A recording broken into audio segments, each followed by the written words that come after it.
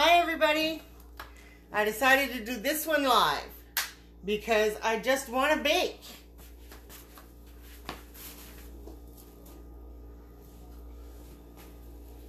Sorry y'all, I'm just getting my baking apron.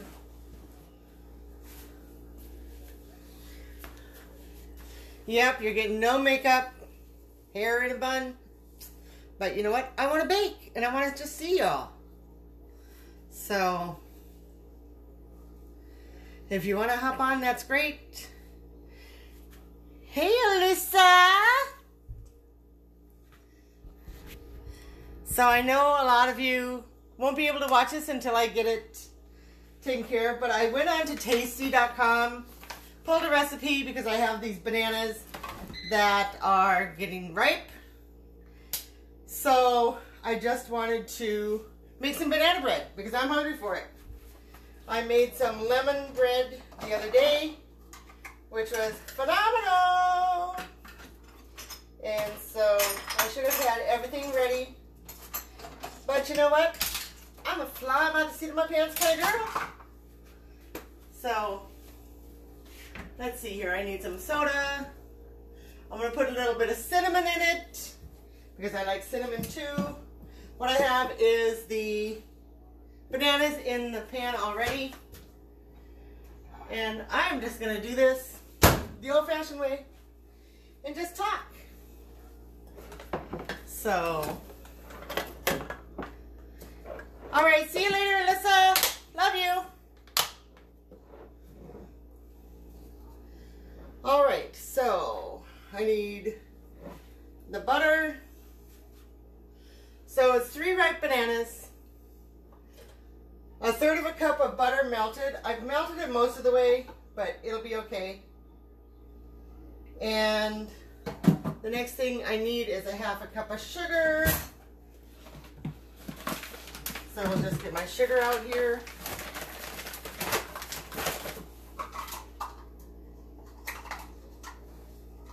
And I'll be posting it later for everybody to see. So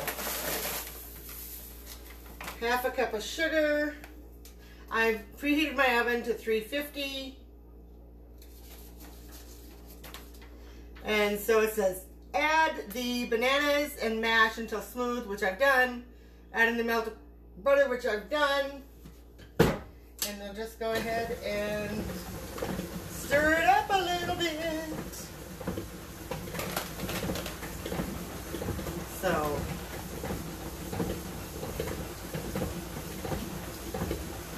and I'm just stirring that, and then so I have 1/2 cup of sugar, which it calls for. It calls for 1 egg. I hope everybody is having a good day. And I know most of you are going to have to watch it later, which is fine.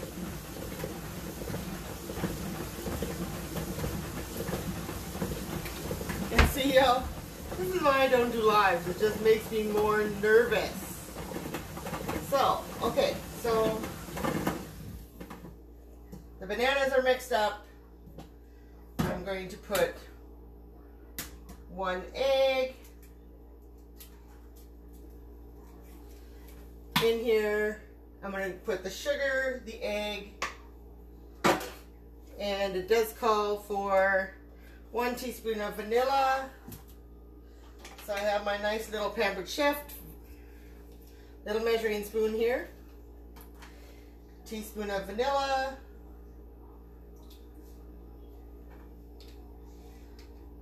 One egg. A teaspoon of baking soda. Teaspoon of baking soda.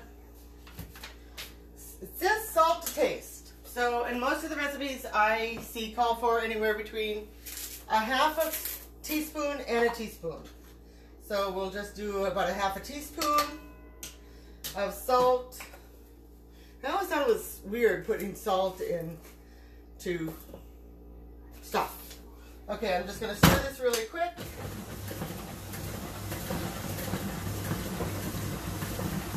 While I get my flour ready.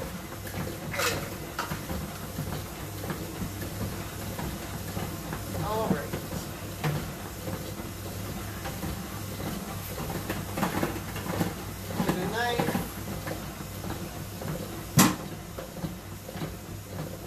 calls for 2 cups of flour. Let me make sure on my recipe here. 1.5 cups of flour, sorry. So I'll put a cup and a half of flour. It's a beautiful sunny day here in Fargo. It is, some say 39, some say 40. My phone says 45. So, you know, we'll go with 45. Okay, the batter has to be smooth. And I am going to put in just a tad of cinnamon. Because I saw recipes for cinnamon. I'm not going to put very much in, like 1/4 teaspoon. So I put in 1/4 teaspoon of cinnamon. And because I'm old school, it says to butter your pan.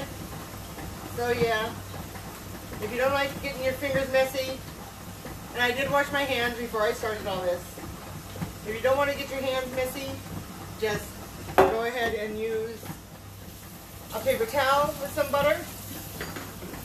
That'll work. And in my jug here I have some vinegar and Dawn dish soap and water. It just seems to cut it, because of the Dawn, it seems to cut the butter easier. So, alright, this is getting mixed pretty good. And now I'm going to go over here and use my other and wash it real good while this is feeding. Alright, y'all. We're just about ready to put this bad boy in the oven. And I am going to stir in some chocolate chips, because I just happen to have some in my cupboard, I think. If not, I have some more. So, chocolate chips is the one thing I do always have on hand, just because I use chocolate chips a lot. There we go. Milk chocolate chips. And I'll put in about 1/2 cup. And I don't measure, I just dump. As I said in one of my other videos, I just dump. It just seems easier. Alright, so that is all done. Again, my oven is at 350. If you want the recipe, the full recipe, just let me know. Again, I got it off of tasty.com, and I just put my own little spin on it, which y'all know I do. So I'm just that kind of a girl. Alright, so there's the batter. And so we're just going to go ahead and dump it in. And I did butter the pan. This pan is a Rachel Ray pan that I got, boy, maybe 5 or 6 years ago when we still lived in Grand Forks. And just because I like the way the handles are on it, because it has a silicone on the handles here. So, alright, let me wash my hands just again. It says bake for 50 minutes. At 350. So that's what I'm going to do. Earlier, if you saw my post, I did my version of zucchini lasagna, which is awesome. And it was really awesome. So now I need some fun stuff. So, and it calls for just a little bit of chocolate chips on the top. And this is to get the air bubbles out if there are any.